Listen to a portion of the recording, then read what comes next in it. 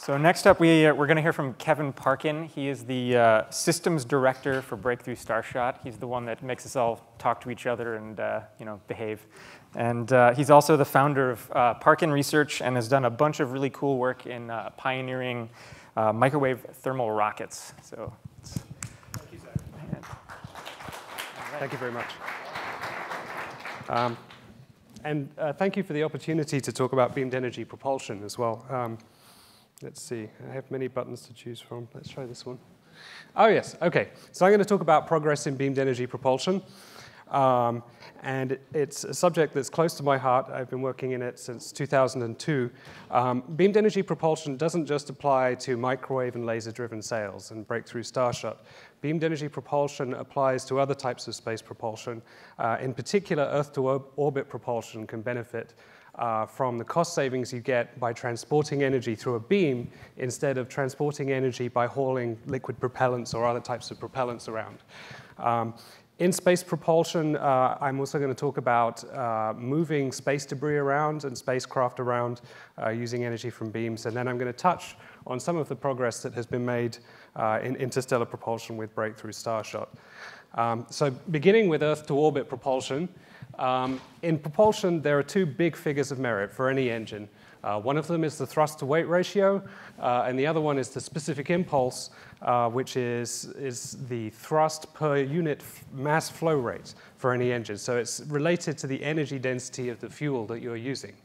And you can plot all of the engines on these axes. And so this is a plot of both rocket engines and aircraft engines. And if you look towards the upper left-hand side, this area is the chemical rocket engines. And down toward the bottom, you see the early RD engines. They sucked. I mean, relatively, they sucked. Low thrust-to-weight ratio, less than 1, you don't even get off the ground, and low specific impulse as well. So they did not sip fuel, they gulped fuel. But then if you look off to, let's try this. No laser, all right. Well, if you look off to the right-hand side, you see a line of dots where they reach a kind of limit in specific impulse. Those are the hydrogen-oxygen engines. And they're limited by the energy density of that chemical reaction, 16 megajoules a kilogram. To make a rocket that has a high payload fraction, you want both high specific impulse and high thrust-to-weight ratio, and there's a trade-off that goes in there. So the newer engines, like the Merlin engine on the SpaceX rockets, have lower specific impulse, but higher thrust-to-weight ratio. You can bypass the energy density limit of chemical reactions by going to nuclear thermal rockets. So you've got nuclear energy instead of chemical energy. I think Timberwind was one of yours, Pete, wasn't it? Timberwind was a nuclear thermal rocket, hydrogen propellant. Ah, well, whoops. So moving swiftly onwards. These are the aircraft engines, high specific impulse. You've got propellers down at the bottom right. Just going from that to the higher thrust-to-weight ratio of jets was a huge breakthrough. It transformed air travel. And this is what we believe that beamed energy is going to be able to do for rockets. It gets you, for any given propellant, it gets you a higher energy density in the propellant because you're not limited by the energy of chemical bonds. So you get a higher thrust-to-weight ratio and a higher specific impulse. And you can choose how much you have of each of those by choosing your propellant. So that's what we're aiming for, and the combination of high thrust-to-weight ratio and a high specific impulse gets you a lot greater payload for your vehicle. And if you have more payload paying for the same amount of vehicle, then you have much better economics for your rockets. So I just wanted to, almost an aside here, I just wanted to lay out the approaches to launching payloads into space with beamed energy, and you can categorize them by the type of energy source and whether it's pulsed and continuous wave. So the first ideas that were proposed were laser pulsed rockets back in the 1970s by Kantrowitz and roughly the same time Minovich. And the name of this, the one that's shown in the bottom right, is the Laser Lightcraft of Lake Mirabeau. The one in the lower left was proposed next in 1992 by the late Jordan Kerr, my friendly rival. We decided we were friendly rivals because I proposed the microwave thermal rocket in 2002. So we figured that we would disagree on many approaches and then sort of in the end converge on what was the optimum solution for a thermal launch to orbit. And then there's a pulsed version of the microwave rocket, which is being developed by the Komurasaki group at the University of Tokyo. Beamed energy propulsion is roughly where Goddard was in 1930 or so when you look at things. So it's very early days. There are not polished results. The altitude that you've got to with these things is only about 70 meters. The amount of money spent is comparable as well. So this is very early days for beamed energy propulsion. So I just wanted to set expectations. The way a thermal rocket works is that you take away the combustion chamber. You're not using chemical energy that's stored in the bonds of the propellant. Instead, you're replacing the combustion chamber with a heat exchanger. And that heat exchanger has to absorb energy from a beam that is directed from the ground. So the heat exchanger gets hot as it absorbs the beam, and then through many small channels, you have a propellant, and that propellant is heated as it goes through the channels. And that thermal energy, as it goes through the nozzle, is converted to kinetic energy, and that's what produces the thrust for a rocket engine. So the concept of how this would work, you have the Earth, you have a destination orbit that you want to get to, you have a beam director, and the atmosphere imposes a limit on how low toward the horizon you can get the beam director. You want to get a certain altitude in the sky where you can acquire the rocket with your beam director. So you acquire the rocket, the heat exchanger gets hot, you reach about 7 kilometers a second, and you reach the edge of your beam range, and you release your payload into its destination orbit. So the beam follows the heat exchanger, which faces it up through the ascent trajectory. Then you have the option of reusing the rocket. That's something you don't have to do. It can be very cheap without it.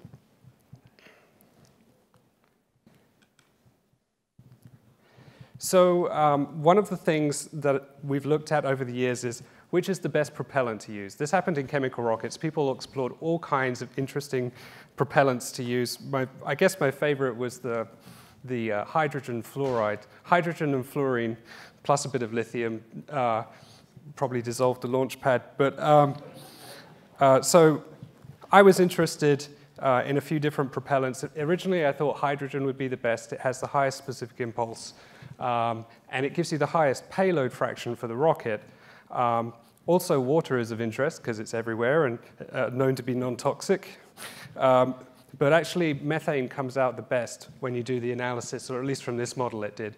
But I want to draw your attention to the top right-hand side, the cost reduction factor. So depending on how hot you can get that heat exchanger, you can get a lot more payload for the same amount of dry mass that you have to create for the rocket, by a factor of maybe 4 to 16, depending on how hot you can get the heat exchanger. So heat exchanger temperature is a key figure of merit. That factor of maybe 4 to 16, that factor is on the top line of this chart here. So you've got more payload paying for the same amount of rocket by a factor of 3 to 12. Also, these rockets are now single stage to orbit. So you don't have all of the complexities associated with having multiple stages. And you only have one propellant, which is not necessarily going to burn if it's released in air. If you multiply these things together, depending on how you're feeling that day, you're saving a factor of 6 to a factor of maybe 100 in cost. And the structure of your vehicle, instead of being mostly tank, is mostly payload. So there have been many models that showed these results in different ways over the years.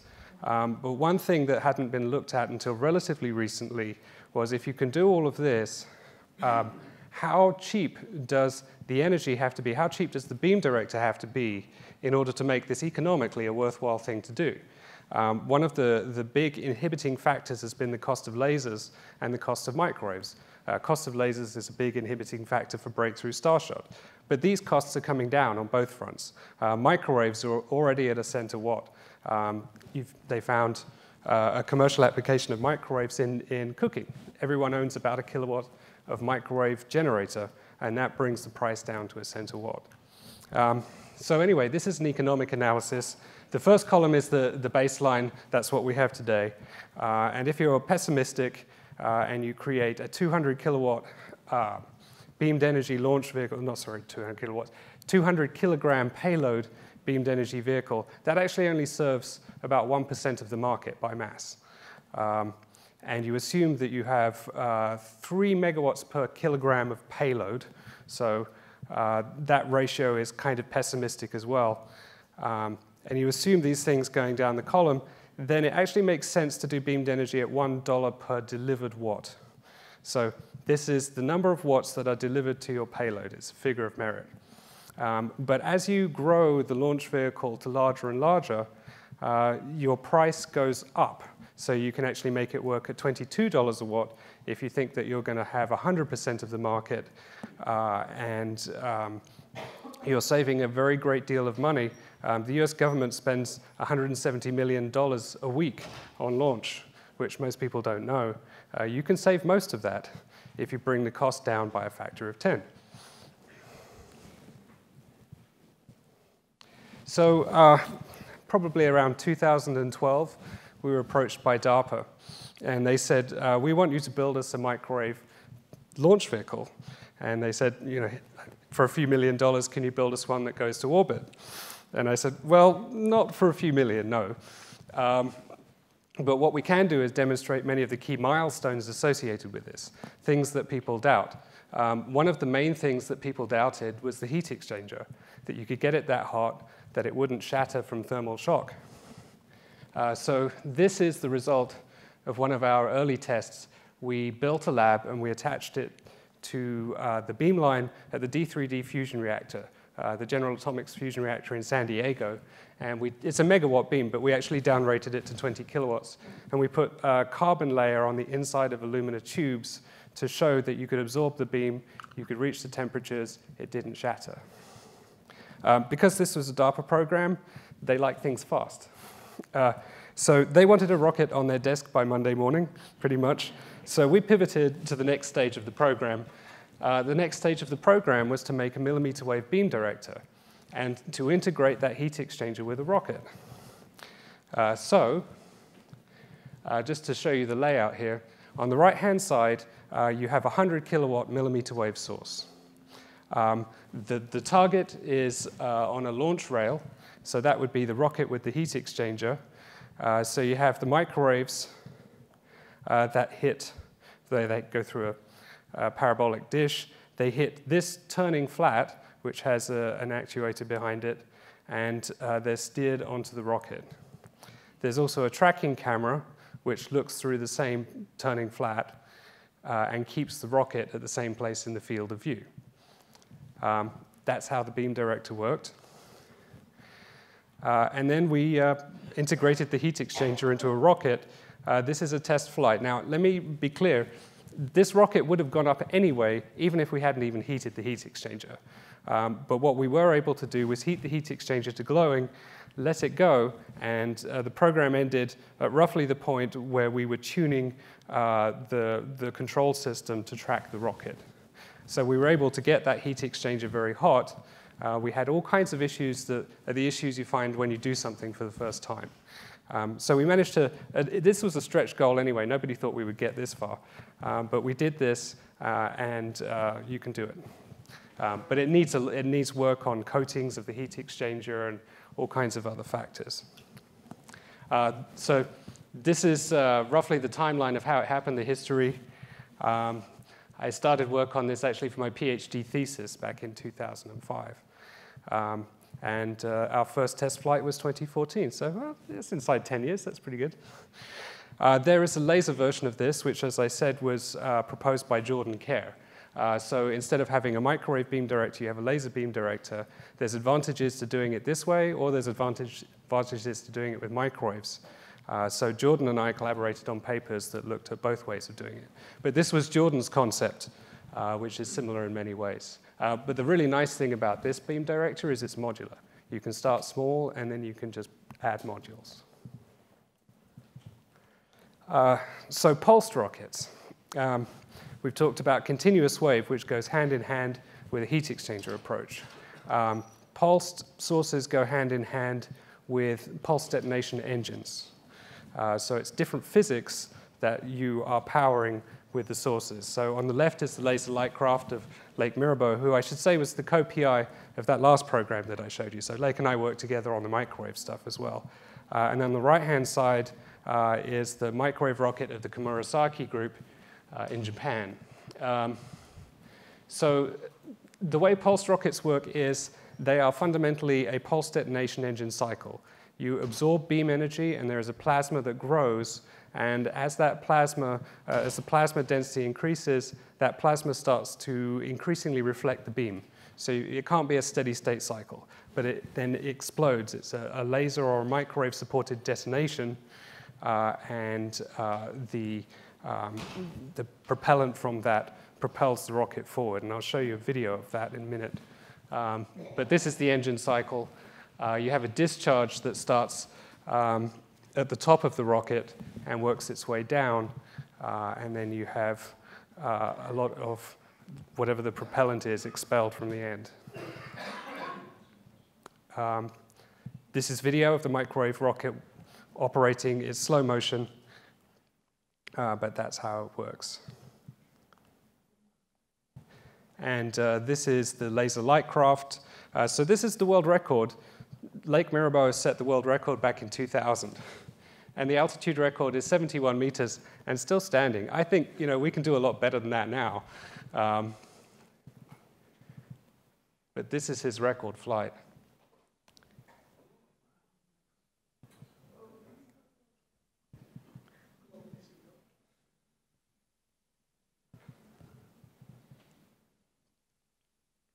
Really, the rate determining step for the development of these things is not the propulsion itself, but it's been the availability of the beam directors, both on the laser and the microwave side. So it's really about the cost of making these beam directors and the cost of the sources involved. Since I'm running out of time, I'll skip the in-space. You can move debris around. You don't necessarily have to deorbit it. You can use lasers, instead of just ablating it, you can use lasers just to perturb the orbit if you have a very good knowledge of where things are. That's another application. You could do that now, except there's a big question about liability. If you move something in orbit, then it collides with, you own it, so then you own all of the collisions that it has there afterwards. Orbit transfer, LEO to GEO and GEO to GEO is another application. Interstellar, we have the laser sails. So Jeff showed the video, or no, you showed the pictures of the microwave one. This is the laser version of that, or it would be had I not just pressed the clicker. Sorry about that. We'll never know, I guess. So Breakthrough Starshot, the inputs. What I wanted to say about Starshot is that there is a system engineering process and there is a system model. And all of the time, this system model is growing in maturity, and it is producing point designs. These change a lot, so we don't present them because they change. You put the numbers out there, they change again. But here's the kind of numbers involved. For a 20% the speed of light point design with a 1 gram payload, we're assuming all of these things on the left. We're assuming very cheap lasers. You get a capital expenditure of less than $10 billion. Most of that, under these assumptions, most of that money goes into energy storage, actually. But the key thing, or I didn't even press it that time, but let's try it backwards. All right, the key thing here is the energy cost of each Starshot is 1,000 times less than the capital cost of the beam director. So once you've built one of these beam directors, you're going to send these probes everywhere you can get to with that beam director, and you're going to send them as often as you can, every few weeks maybe. The acceleration, as Jeff already said, 15,000 Gs when it starts the trajectory. By the end of the trajectory, 2,300 Gs. mentioning trajectories, here's the trajectory that goes with that point design. You start off within about a minute of acceleration. You pass the orbit of the moon, or you would do if you were headed in the plane of the solar system. You're actually 60 degrees down if you go to Alpha Centauri. Cost, if you vary the final speed, you can actually get up past 90% the speed of light if you're willing to build a beam director the size of London. And microwave sales I'm going to skip. So just to summarize, these things all become possible as the dollars per delivered watt goes down. As a lower bound on the dollars per delivered watt, you can use the source cost. So you can make arguments that some of these applications are already possible. So microwave beamed energy launch is already possible. Lasers are very nearly, laser thermal launch is very nearly there. And there's cost reductions that are needed for laser-driven sales, such as Breakthrough Starshot. So I'll leave it there. Thank you.